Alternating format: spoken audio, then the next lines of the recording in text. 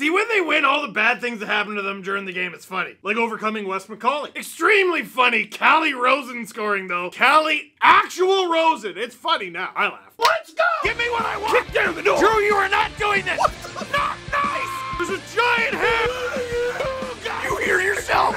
I made like 2,000 of these. I'd like to have fun. With you, wherever you are, welcome to LFR.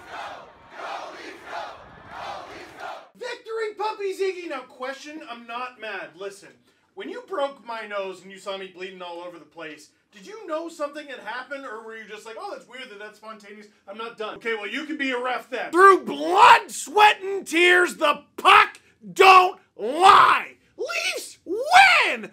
5-4 in overtime over the St. Louis Blues in St. Louis. We did not hear a fifth ding! And the reason I emphasize in St. Louis is not because of my disdain for the Arch, but I do hate the Arch a lot. Have you ever been up the Arch? Don't go up the Arch. It should be your last time going up the Arch. It's terrifying. It's made of paper mache. Google it. Type in large paper mache tourist attraction. Anyway, last year, the Leafs had a 3-1 lead on the St. Louis Blues in St. Louis and blew it! Only to win the thing anyway. Hooray. That was on Saturday night, and I remember it so vividly because it was on a stream. Nothing like an 11-goal stream! And this one, 9. Nice calm affair. Let's talk about it, but first, think you know which way it's gonna go? Like, for example, you're like, oh yeah, former Leaf Josh Levo's gonna score. No! You were drinking coffee on Josh Levo and sleeping on Callie Rosen. All of ya. Me too. When he scored, I'm like, is that Callie Rosen? I forgot he was on the Blues. I didn't even say the thing. Make your bet at Sports Interaction. When the puck drops, Sports Interaction has you covered pre-game, live betting on all major sports, and prop bets. Want to bet? Head to sportsinteraction.com/STPN. That's sportsinteraction.com/STPN. 19+. Please play responsibly. Leaf fans, I think we simply file that game into a little folder that we keep under all the other folders. And this little folder is called Hooray, where you get 2 points and you simply say Hooray! What about this guy when he did Nope, they won, Hooray! Ilya Samsonov is a little concerning. Nope, he's not, Hooray! You just tuck it in there and you sit on your 2 points and you be happy. It's like a cheap but practical gift for Christmas. It's like getting socks. You probably weren't thinking about socks. I doubt you asked anybody for socks, but when you get socks, you're like, yeah, you know what? I do go through a lot of these. Nope. Hooray. Hooray for socks. Hooray for 2 points. Hooray for a 5-4 win. Let's talk about it. Because the first goal, off a rebound, is Justin Holl. His second of the season, the Hall of Famer, and the Leafs are up 1-0. And you know what was funny? He doesn't score a lot. Like, he doesn't put up any points, this guy. Not anymore. He went into this game with 4 points in 34 games. And he didn't get an assist in this one, so congrats on 5 points in 35 games. But despite all that, we haven't complained about Justin Holl for over a month because his pairing with Mark Giordano, like, they're just working so well together. He's playing so well together. He looks poised. He's directing traffic out there. And after scoring that goal, he proceeded to play his worst game in at least a month. And with his second goal for 4.5 minutes, Justin Holl tied Callie Rosen in goal scoring. You thought Justin Holl's goal was unlikely. This goal, this clap bomb from Callie Rosen came from Logan Brown and, is it Alexei Toropchenko? Yes, it is. Rosen's third goal, Brown's second assist, and Toropchenko's second assist. That goal shouldn't have happened. But it's still the first period. We move. I didn't even have to look up this screenshot. As soon as John Tavares buried it, producer Drew texted me this. This is the magic of Mitch Marner and John Tavares playing on a line together. I don't know why we went so long without it. Oh wait, yeah, I do. There's another guy on the team who scored 60 goals. But you know what? These two worked well, and Tavares had 47 the first time. They locked eyes. I do want to give the Leafs as much offensive credit as possible. After all, they did get the win, but this is some real bad defense from St. Louis. And it's like both teams were trying to outdo each other. But at very least, on this one, the Leafs head into intermission up 2-1. And early in the second, this is where I thought the Leafs were going to completely run away with it. Blues are on the power play. That's not where I thought they were going to run away with it. I was rather concerned. And then I'm watching, and even though I'm watching, and I've been watching the whole time, I know what's going on. The Leafs are on the penalty kill. The Blues are on the power play. I'm like, do the Leafs have a 3-on-1? And they did, but they like backed off because they're like, well, what if we don't score? Then it's 1-on-4 the other way. And also, none of us expected to be in this position. That doesn't even happen in drills. Like they didn't, that's That's never happened in practice. And if they did, it'd be like, remember that time we gave up a 3-on-1 doing the power play drill and Sheldon Keefe skated us into the Earth's crust. The second funny thing about that goal, Timothy Liljegren, he puts it on. Stopped by Jordan Binnington, there's a rebound, and 2 Leafs in front of the net. The Blues haven't even, what is this? This is the worst line change in human history. Yarn Croak, or as I like to call him, Callie Yarn Crart Ross, we'll work on it, gets it to Kerfoot, and this is the moment I thought it was getting away from them. Look at this, Binnington gave up before Kerfoot touched it. Look at it, he's not touching the puck. He gave up. His head is on the way back like, aw, nuts. Kerfoot, like, accidentally hits the puck into the net. Honestly, the wind from that puck wouldn't have blown out a birthday candle. But the Leafs are up 4-1, and Kerfoot gets his 5th of the season, committing to his bit of only scoring hilarious goals. That is it. The body language is awful. The Blues defense stinks. The Leafs are running away with this. But then they give up a sort of odd man rush that's not actually an odd man rush. Like, look at this. They actually recover pretty well. Justin Hall, very responsible. He's back there, and he's back there, and he's back there, and he continues to be back there, and stop being so far back there! Ryan O'Reilly, with all the time and space and worst stick in the universe, snipes it on Samsonov because that was essentially like a soccer free kick drill. I don't know what Justin Hall thinks is so scary on this side of the... I don't know what he was preparing for, but way too much respect. So the Blues are within 1. Kerfoot, there's another guy who's like, yep, everyone's complimenting me, let's throw that away. He takes a penalty, goes to the box. Justin Falk with a bomb from the point, and you know, he's got a good shot. He's an NHL player, offensive defenseman, he's got a good shot. This needs to be stopped by an NHL goaltender every time. Every single time. Listen, I don't want to totally rip on Samsonov. He's been good for the Leafs this season. He's speed wobbling right now. He's struggling. If you want to take any good news from Samsonov's recent struggles, it's that the Leafs had not won a game where he allowed more than 2 goals. And now they've won back-to-back games where he's allowed more than 2 goals. I'm sorry, he tracked that, he saw that, there's no traffic in front, it didn't deflect off anything. That has to be a save. That's not even like a smart shot selection from Falk. It's like, he's taking that shot thinking, all right, he's gonna save it and then kick it out to the right. Hope for a rebound or something. It's not even a clever shot. That can't go in. So now it's tied, and Pontus Holmberg did something in this one. He looked at the score sheet and he said, Calle Rosen scored. Like, Calle Rosen had an impact on this game. He saw Calle Rosen's name on the score sheet. The vast majority of fan bases in the league do not know who that person is. Leaf fans might remember Calle Rosen as one of the guys who the Leafs traded to the Colorado Avalanche in exchange for Nazem Kadri, but what a lot of Leaf fans probably forgot, and I'm about to blow your mind, is the Leafs got Rosen back from the Avalanche. Who did they trade for him? Can any of you remember? It was 1-for-1. It was 1-for-1. Do any of you? It was Michael Hutchinson. Anyway, where was it going with that? Oh yeah! Pontus Holmberg, there's a dude, 31 teams around the league. They cannot name that player. Oh, they will know his name, but they don't quite know his name yet. And he said, I will not be the only obscure Swedish player to have an impact on this game. So with the confidence of a vet, he drives to the net and he takes a shot and he's stopped by Binnington. But Järnkrok gets the rebound. There's another disrespected Swede. He's unbelievable. And this is how close Binnington came to just scooping it off of the goal line. Look at it. This is like a Renaissance painting. There's like 4 Blues going for this thing. But if it crosses the line, it crosses the line. The Leafs are back up. So now we go to the 3rd period with the lead. There's only 1 goal, and it was a controversial one. Blues have the puck in the offensive zone, and Jordy Ben is picked. This is a pick. Was it intentional? I don't know. I don't know if I care, to be honest. But it was a significant enough pick that it allowed the Blues to set up behind the Leafs' net, do what they wanted. They worked the puck around. Kyrou fires it on. Samsonov definitely does not see this thing at all. Robert Thomas doing a good job screening. And it's in the back of the net, tied game 4-4.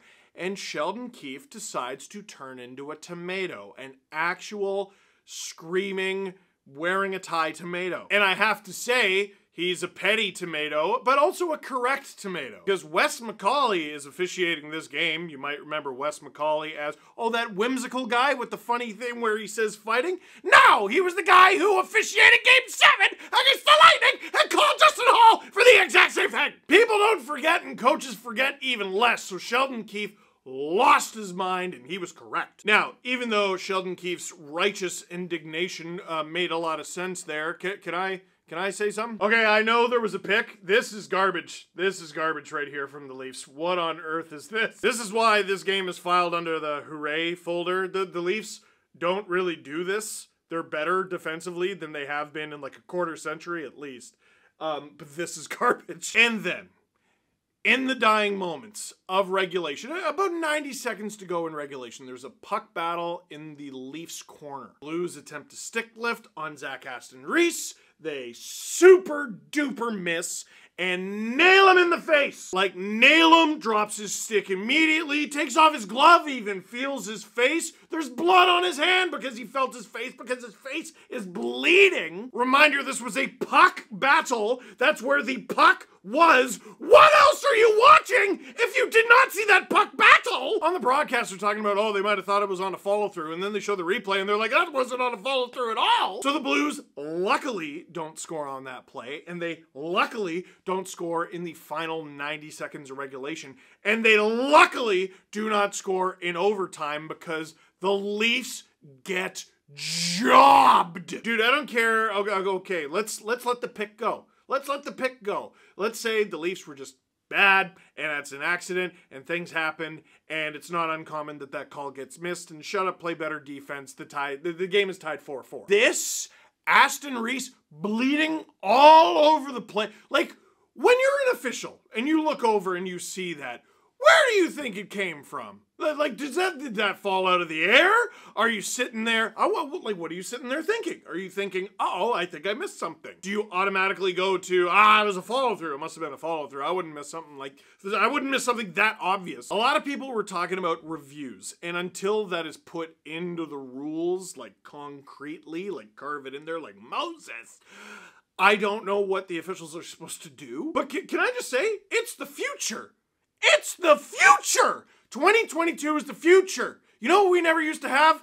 This thing. This camera right here. We never used to have this technology. YouTube. Never used to have that. Here, let me straighten it out. Let me straighten it out because it's the future. We never used to have this technology. The reviews, reviewing offsides and goalie interference and replays. We never used to have any of this technology. It's ridiculous that hundreds of thousands, ideally millions at home are watching this game. They see the call be wrong within seconds. Like, this isn't an offside review where you're examining pixels, and this should be 4 minutes for the Leafs for the rest of regulation, and if the Blues are able to kill it off, the beginning of overtime. Wham bam, thank you, sir or madam. They've got to fix this because it's ridiculous that we know that call is wrong. We know they missed it within seconds of it happening. Literally seconds, within 30 seconds of it happening. That is a perfectly reasonable amount of time, and it just doesn't get called anyway. That's a game-altering missed call. It shouldn't have been missed in the first place. But how do we have all these cameras and we can't get the call right? What's the point? What's the point of anything? What's the point of reviewing if it crossed the line or goalie interference or offside if you can't review something you can get right in a matter of seconds? So I'm like a lot of Leaf fans, I'm sitting there like, all right, how do they get screwed in overtime? So the Leafs start camp with 2 defensemen, and I'm like, oh boy, I really hitched my wagon to this. I need you to not lose with these 3 on the ice. And they didn't, smart guy. Then overtime continues, and TJ Brodie, who is currently on the longest shift of his career, I think, has a breakaway somehow, hauled down, penalty shot. Hey, can I add another rule suggestion? This one's more subjective. You should get the option to reject a penalty shot. Hey, Blues fans, or any fan out there who's not a fan of the Leafs, all right? What would you rather face? Would you rather face a 4-on-3 penalty kill in overtime, or would you rather face a penalty shot from a defenseman who has 1 goal? 1 goal! Looked it up. 1 goal in 23 games. Every single time I am taking that penalty shot. Every single time. And like, what's the difference? You're giving me the penalty shot because they committed an infraction. Shouldn't I get to pick? Anyway, that one's a lot more. We don't need to worry about that. But overtime is winding down, and as much as I used to dread 3-on-3 overtime because the Leafs lost in it a lot, the shootout was approaching. And I don't like the shootout on principle. I don't like the shootout at the All-Star game, let alone in a game that actually counts. And the Leafs say, oh, don't worry about that. We're going to goof this up. And Matthews is on his stomach. And I'm like, oh my gosh. But as the Leafs are sucking wind, as Matthews, who was like double shifted, and Nylander, same deal, were out there, they're sucking wind. And I'm like, they're dying for a line change or anything, some sort of reprieve. Ice the thing if you have to. Willie empties the tank, strips Tarasenko, fights off Tarasenko, doing like a Jedi stick flippy thing around the linesman so he doesn't decapitate him, doing those Super Mario crossovers I love so much. I'm sorry, when he does those, you're not catching him. Forehand, backhand. Once he goes to the backhand, it's over. Puck don't lie. Leafs win! Willie, you're just, oh, can I kiss you through technology? There's a song about that. Did it kiss me through the phone? It's old. That song's old. So, that's a Soulja Boy song? 2008? November 2008. That came out at the beginning of my second season of LFR. Wow. Anyway, questions. Nylander for All-Star, right? Totally deserves it this year.